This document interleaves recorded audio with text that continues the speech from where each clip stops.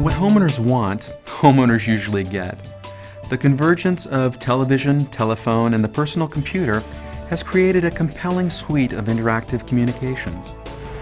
So while developers create the community in which broadband connectivity is a defined cornerstone, and while home builders build structures in which broadband fiber-enabled services can be delivered, none of this can work without the service provider, who defines the network specifications that must be engineered, deployed, and operated in any given network environment.